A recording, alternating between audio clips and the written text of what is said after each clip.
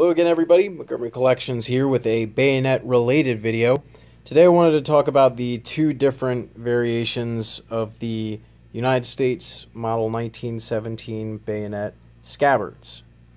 The design was sort of based off the British P13 scabbards. They were modified slightly, like the 1907, 1913 era.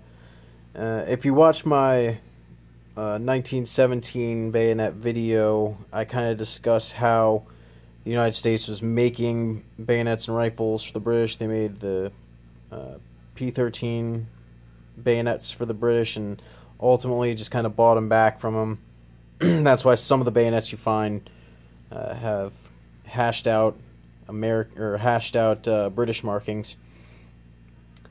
Anyways, these scabbards were made of like a nice tough leather, and they were stitched right up the back. And this is a better example. No, this one's a better example. So they're stitched up the back, as you can see there, and it's kind of got a spine running across it. And then they were painted olive drab color, which doesn't really remain on these too well. Usually, you're not going to find them with the paint in perfect condition, obviously. So let's talk about the two separate patterns. We'll talk about the first pattern first. The major difference between the first pattern and the second pattern is that the first pattern has a leather hanger on the back.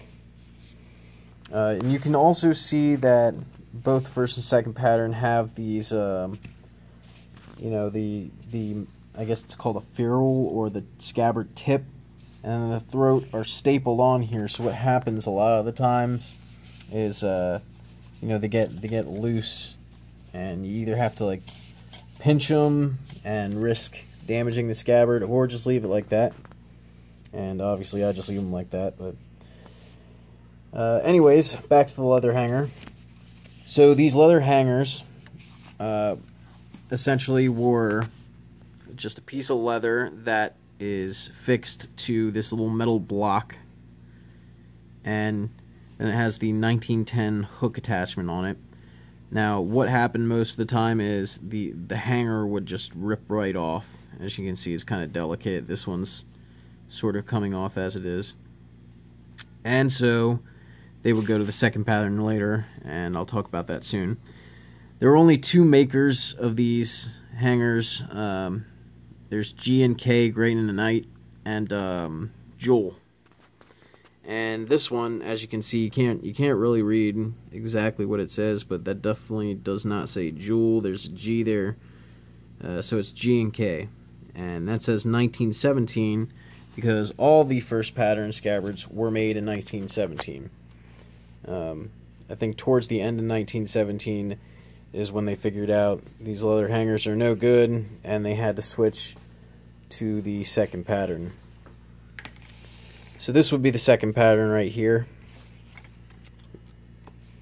And what they did was they basically just had this piece of steel rolled over with the 1910 hook attachment. And so that's what you got right there. Not sure why they didn't do something like that to begin with, but hindsight 2020, right?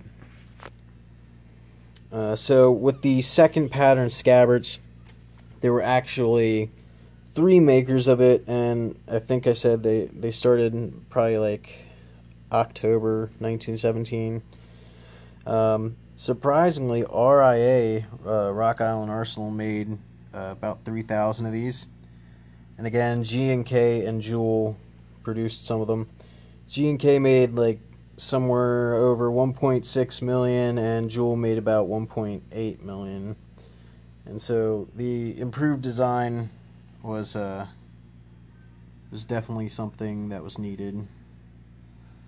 Post World War II, the second pattern was kind of used as a substitute for the model 1905 bayonet, because there was a shortage of the scabbards that they need for those, and some of these were even used in like the Pacific and Asian theater in World War II.